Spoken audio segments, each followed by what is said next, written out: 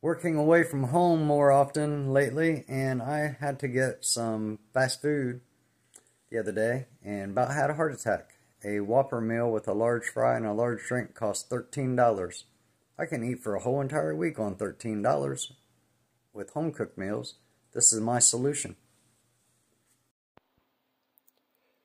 Getting ready to do an experiment of a new item that I bought. I was looking for a heated lunchbox, something that could plug into like a car cigarette lighter, maybe plug into a household outlet.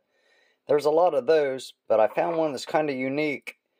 I found one that works with the DeWalt 20 volt batteries, and they also have one that works with Milwaukee batteries.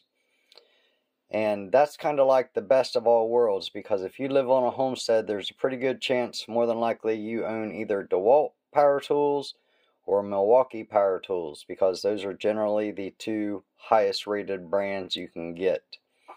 Anyways, this lunchbox, I ordered it off Amazon. I'll leave links down in the description. It comes with the DeWalt battery charger, and the battery it doesn't come with.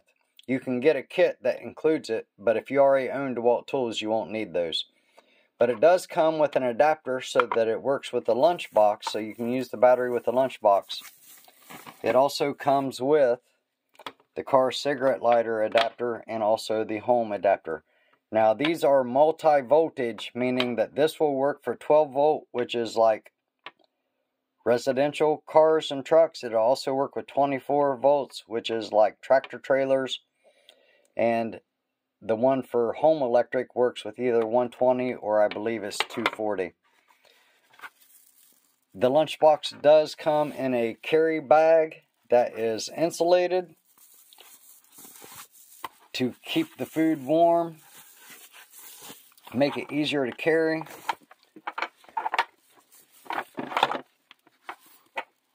What am I caught on there? And it has basically 4 snaps that holds it together. Holds the lid on.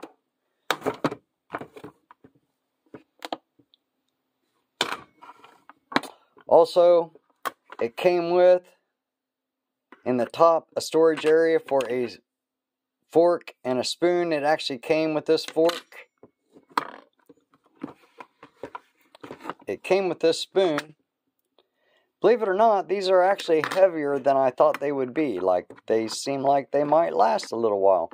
Now, on this side where the spoon is at, there's also a vent hole, so that when you're heating this up, you can allow the steam to escape. Notice there's not one for the fork side,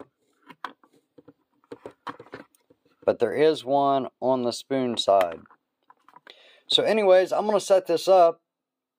I've got some water that's room temperature, and I'm going to take and measure the temperature of the water, put the water in here. I guess I should go ahead and show you the inside of this too before I get on with that. So it has a little plastic divider that you could put like fruit or something in that don't get heated up. This is a removable stainless steel pan. I believe it's like 1.7 liters. It's big enough. It's like an adult serving. You could put, as an example, you could put meatloaf, mashed potatoes, and maybe a vegetable in there. Line them up, or you could put casseroles, that sort of thing. If I was going to do soup in it, which I've actually thought about, I would probably put the soup in a Ziploc freezer bag and keep it in here until I'm ready to use it. Then I would dump the soup into the pan to heat it up. So let's get started with the water setup. I'm going to go ahead and put the water in here, get this plugged in. The end of this has your outlets, and they're clearly marked AC and DC. So I'll get this set up. I'm going to need both hands. I'll bring you right back. I've got it set up. First I want to get the temperature of this water. Looks like it is 62.1 degrees. Basically, I've got the DeWalt battery plugged into the adapter plugged in. These plugs only go in one side, so they've got the way that they're set up, the end of it for the AC is different than the DC. So they'll only plug into the one that's correct for it. Now the way that this is supposed to work, you put the lid on it, which I'm going to do now, one-handed. Let me get the lid on there and I'll bring you right back. I should mention there is a seal around the lid. That's why I was having trouble. It didn't feel like it was getting centered on there, and it's because of that seal. But basically, put this on here. Now it says you're supposed to turn this on and wait. I believe that it was 25 to 30 minutes. So I'll go ahead and set the kitchen timer for 25 minutes. And I'll bring you back and we'll check to see what the temperature is. Now I should open up the vent. The vent's opened up. There is, not that I can see anywhere, there's no light to indicate this is turned on. I just kind of noticed that.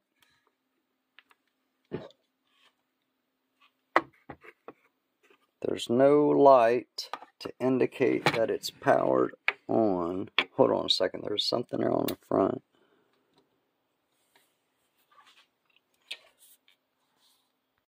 Okay, so first things first, I did not have this plugged in all the way.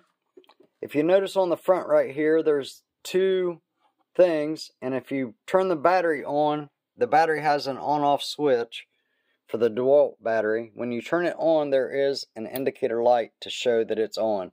So it's a good thing I started looking into why it didn't have an indicator light, because I'm kind of winging this video as usual. So anyways, let me reset the timer because I just lost 3 minutes figuring that out. So I'll reset the timer for 25 minutes and then we'll check the temperature of this water. Who would something like this be good for? Okay, so you know I have a homesteading channel, and there are times that I am away from the house and would like to have a hot meal, and I don't really like to buy fast food. I have ate clean since about 2013, I believe it is. So fast food to me is something I might eat once or twice a year. And matter of fact, I had to eat some fast food the other day and nearly got sticker shock when I got a Whopper meal that cost $13. That was a Whopper with cheese, a large fry, and a large drink. $12 and some change, almost $13. That is crazy. I can eat for nearly a whole entire week on $13. Anyways, who would this be good for? If you're working in a home, if you have a homestead, let's say you're out cutting firewood. You're going to be away from the house. You'd like to have a hot lunch. You know, keeping your energy level up while you're outside working is always a good thing. And you do that by eating. So let's say you've got an ATV or UTV or your pickup truck's got a cigarette lighter in it. You could pre-make your meal, put in here while you're out working. Heat up your food when you get hungry. This would also be good for people like delivery drivers who are maybe away from restaurant areas.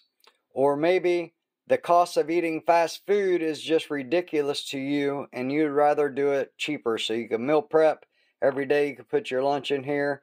You've got 3 ways to heat it up. You could use a battery, car cigarette lighter, or maybe if you're in an office, you could heat it, plug it into an electrical outlet and heat it up in an office.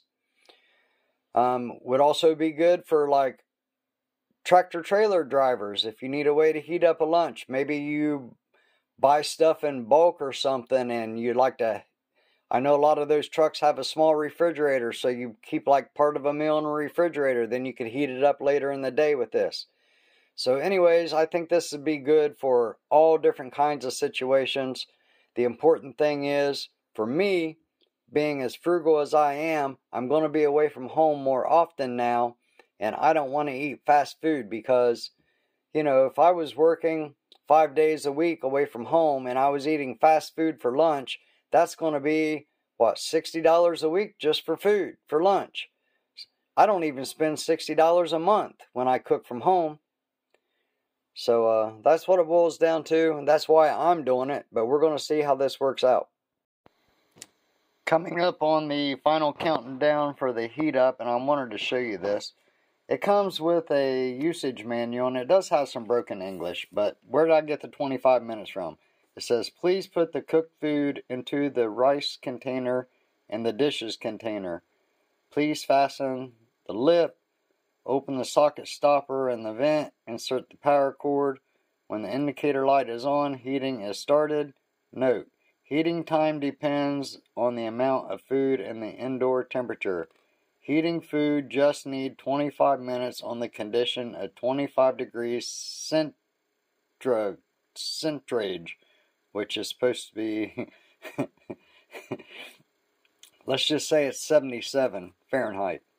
When the food get from the fridge, the heating time should be extension appropriate. So basically what they're saying is if your food is cold, you may need longer than 25 minutes. Alright, so I can tell you that touching the side of this, the box is warm, kind of like, think of it like electric blanket warm. So I'm not sure if I'm supposed to disconnect the power before I take the lid off. I guess it don't really matter. Let's just take the lid off and measure the temperature.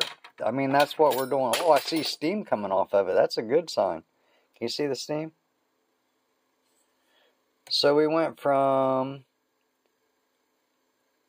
you know, that's a respectable temperature. That's hotter than body temperature. So yeah, 25 minutes. It went from what, 62 degrees to 133, 134. I'd say that's pretty good. So I think this is going to work out pretty good.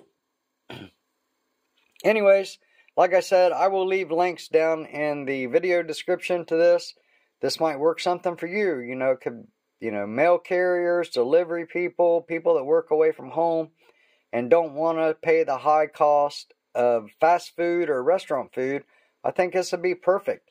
They have a lot of these that don't use battery power. They just have the cigarette lighter and the home one. So that would work, if you're like working in an office, or maybe you're a mail carrier and you've always got access to a cigarette lighter. But some newer vehicles don't have cigarette lighters anymore. They have USB connections. And I couldn't find a lunchbox that heated up from a USB connection, because those are generally low wattage. And unless it's a USB-C charger that's high wattage. Anyways, so that's why I went with the one with the battery. Supposedly you can heat up 3 meals on a 4 amp hour battery. I don't know, will this show me the battery level? Let's see. It still says it's fully charged, so I have to test to see how long the battery, a 4 amp hour battery, how many times it'll heat up food, but it did this one just fine. But yeah, so I think this will be useful for a lot of different people, a lot of different situations. I like having the battery option. I've got plenty of 20-volt batteries, and this will work out great. Anyways, thanks for watching. As always, God bless you, God bless your families, God bless your homesteads.